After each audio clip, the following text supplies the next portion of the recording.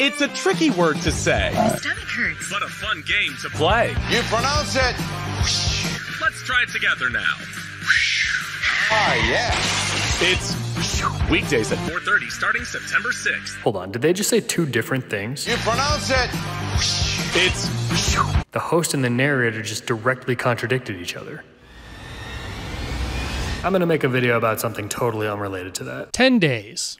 I gave myself 10 days. Don't say a gosh darn thing about the background. It's not unfinished. You're unfinished. Leading up to Christmas a few weeks ago, I saw a bad amount of ads for perfumes and colognes. I suppose it's a pretty good gift to get for somebody if you're not exactly sure what to get for them, right? Wrong! Picking out a perfume or cologne might be the biggest shot in the dark you take in your whole life. Do you have any idea how subjective and personal scent preferences are? Have you ever thought about that? No, you only think about yourself. Something that you think smells delectable could be putrid to somebody else. Do you like the words I'm using? Sometimes even the slightest whiff of a particular scent could give somebody a headache. So I suppose the best way to be able to shop for somebody is to A, know that they like wearing perfume or cologne in the first place, and then B, know exactly which brand they would be willing to actually wear. But that's not exciting. You don't want to open up a gift already knowing exactly what it's gonna be. Where's the fun in that? Oh, actually, I like knowing exactly what I'm gonna get. It alleviates any anxious feelings I might get, and it assures myself and the person buying the gift for me that I'm gonna enjoy it no matter what, and I won't have to put on a phony face. Can you just stop? I know. I'm trying to set the video up. I know we all have preferences and everybody's different. I get it. I was just trying to... I know what you were trying to do. It's fine. But can I just do this without you always trying to contradict me? I like contradicting you. I'm aware. Probably gonna keep doing it. You are the reason my hair is turning gray. Okay, now the only thing standing between you and the perfect fragrance is a lack of knowledge of what it smells like. Enter commercials. Commercials can teach you about a product, keep you informed on your potential purchasing decisions. So, you know, a perfume or cologne ad should be able to do that same thing for you, right? Wrong again! Yeah. As I walk you through Wonderland. 1 Million. Fragrance for Men by Paco Rabanne. So what the f just happened there, huh? Come on up to the front and write down on the board for the rest of the class what the f just happened, would you? Why are perfume ads so weird? What does this mean? What does any of this mean? If you're watching an ad and you see an astronaut come riding in on a massive goose like a horse, 9 times out of 10, the end is gonna be like, Parfum Blanc les Fraisiers and new fragrance from Louis Vuitton. It's exhausting. There are a few different kinds of fragrance ads. You've got the celebrity partnerships, the acid trips, and the semi-self-aware. It's kind of a Venn diagram with a healthy amount of overlap, but let's start with the celebrity partnerships. The first real cologne that I ever owned was Usher. It was a collaboration with the Click 5, believe it or not. No, I'm joking. It was that asshat who disrespected T-Pain to his face for no reason. Being an arrogant jerk aside, this stuff smells immaculate. The tricky thing though is that you might hate the way that this smells. You'd be wrong and no longer welcome in my home, please leave. But you might feel that way. I also owned the Usher Raymond version of the cologne. Now I'm not smart or sophisticated enough to know if these are actually different scents, but I have convinced myself that they are. And I like them both for different reasons, so it'd be awkward if they were just the exact same scent. Yes, these are the original bottles. I've had them for over a decade. I don't wear cologne very often. Mitchell Davis is single-handedly the reason that I bought both of these, so shout out Live Lava Live. The only commercial they ever made for it was this one. It shows Usher really squeezing this lady. They're all intertwined, tangled into each other's loving embrace. With the way they're twisted up, you'd think the cologne smelled like a pretzel. But most other celebrity partnerships end up dipping into that acid trip territory that I talked about earlier. And I think the best way to describe that is just to show you one of them.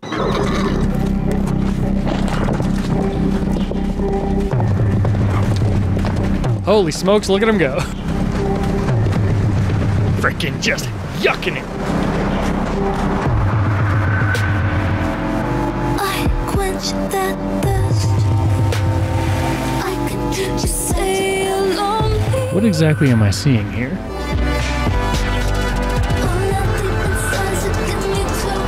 Burberry Hero. the new fragrance for men. Okay, so Adam Driver is a centaur in this ad. I don't believe I caught an explanation as to what the cologne actually smells like. I was a little distracted, to be fair. How about I just look it up? Okay. So based off of this, I'm taking away that it's kind of a woody smell, perhaps? Okay, yeah, well, okay, right there, literally, woody. I nailed it. Not seeing anything about the ocean, though. Or horses, for that matter. Funny enough, it says right here that one of the odors is dry, which is the opposite of the ocean. The ocean is wet, as far as I'm concerned. Clearly, the idea with these is that they're selling you a feeling as opposed to a product. Years ago, I talked about the Chevy Real People ad campaign that they were doing. They might still be doing it, I have not paid attention. But those were doing the exact opposite of these. Ultimately, I do prefer the approach of selling the benefits over selling the features of a product. Because every cologne has the same features, right? They make you smell good when used in moderation, and it's usually a pretty bottle that will look good on your bathroom countertop. And that's about it. But the benefits of cologne, oh, now that is where you can get sexy with it, my friend. So think about it like this one. Robert Pattinson. He's a man that a lot of women find very appealing, very attractive, very desirable. And in this particular commercial, he comes off as this confident badass.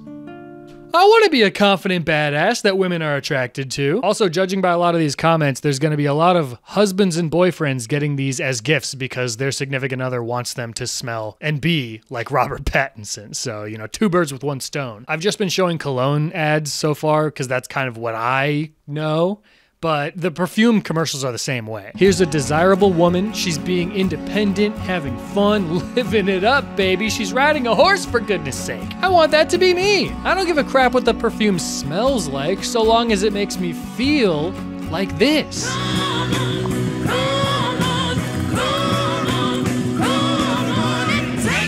Going around the table, we're all in pretty strong agreement that this perfume gives off commitment issues energy, right? We're rolling with that one? Okay, run it. We all have such tiny little dumb brains that as much as we'll scoff at it, thinking, oh, I could never fall for advertising like this. I never fall for advertising. Subconsciously, most of us do. I think people are becoming more aware of the manipulative tricks that ads use. So maybe eventually it won't work the same way that it always has. But, you know, there's a reason this formula has been used for so many years. But all of these commercials feature well-known celebrities. That's the initial hook. Oh, I know that gal.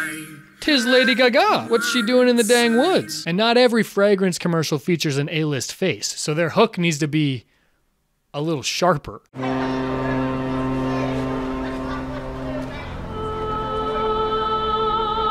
All right, 5 seconds in and we've been visually assaulted multiple times. We've got an Abercrombie and Fitch catalog having an arm wrestling contest. Loving the vending machine tattoos. This is definitely what sailors look like. Just me and the boys lathering up on the pier. Guy stuff, you wouldn't get it. Michael Schofield plucking away at a uke. These are your typical seamen activities. Let's see where it goes from here.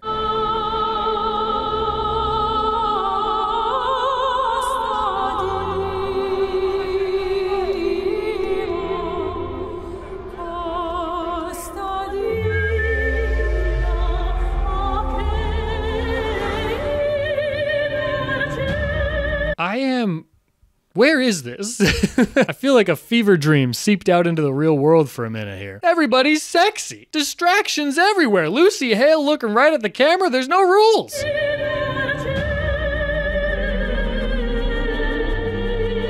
Now our hero has to make a choice, okay? The boys are all up in his grill. Like, come on, man. Ignore that lady. Don't you want to arm wrestle with us instead? Pretty tempting, I don't know. But he breaks free and makes his way to that sweet meat on the lighthouse. Probably, bad phrasing. Look at him go, man. So inspirational.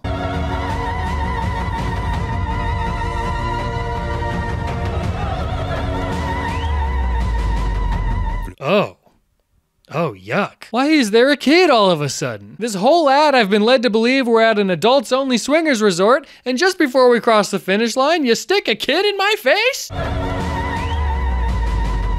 What the friggin' heck is wrong with you? Absolutely unnecessary. And that's saying a lot in a commercial where pretty much everything was absolutely unnecessary. This brand has all kinds of weird ads. There's another one where there's a room full of what can only be described as bloodthirsty 1% elites, and they're watching Archie Andrews just lay into a punching bag. Then this PG flirty scene causes the foundation of the building that they're in to just crack.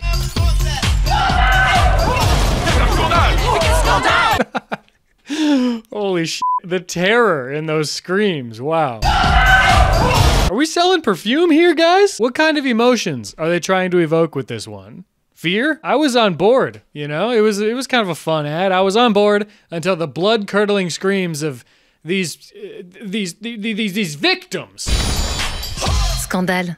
Le parfum féminin de Jean-Paul Gaultier. There's a different ad for another company where a gaggle of ladies are spying on this naked man without his knowledge through a one-way mirror. That is some freshman year hazing level debauchery, and I'm not on board with it. There's one where this lady short circuits and does what some might describe as a beautifully artistic interpretive dance. I would not be one of those people. I wish I had never seen this. How about the one where this guy just snaps his fingers a bunch and shimmies around the void for a minute? Critics are calling it better than the James Bond movie. So, all of this feels a little strange, doesn't it? Some might call it nonsensical pretentiousness coming from high-end fashion brands that walked right off of that awkward big city runway onto our television screens.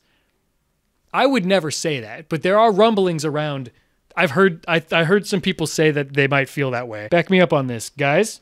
Hello? And just like high-end fashion, these fragrance commercials have one goal: to evoke emotion and to make money. Two goals: evoke emotion and make money. Does the sailor boy kissing the siren lady make me want to buy Jean-Paul Gaultier? Not even, literally not at all.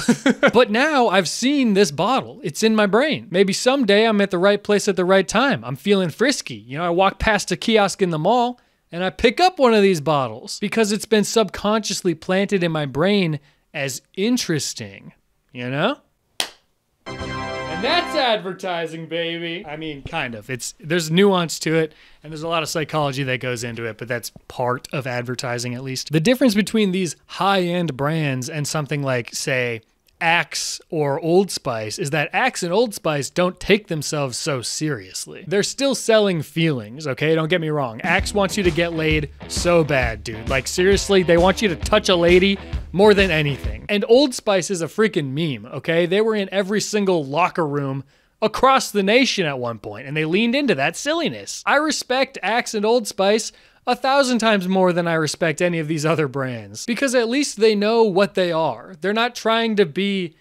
These artistic weird ads are so safe, which is weird to think about, right? It's the safest way to make a fragrance commercial. They're literally just doing what everybody else is doing. Yeah, they're incredibly bizarre and confusing on the surface, but when every single company is doing the exact same thing, is it really even unique? No, you're just being weird. If it sells perfume, it sells perfume. So like, who am I to say that? But that's just my own personal opinion about it. I'd rather see you get in the ring and throw some punches than to just dance around and avoid getting hit the entire fight, you know? I would love to see one of these companies try something new for once.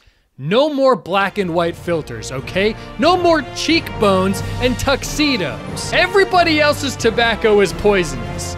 Lucky Strikes is toasted. Snow Dad's better than no dad, baby. All that being said, every single one of these commercials are light years better than that frickin' Facebook metaverse commercial that was playing last year. I mean, my God. This is the most infuriating thing I've ever seen, and I used to watch Caillou as a kid. So put that into perspective.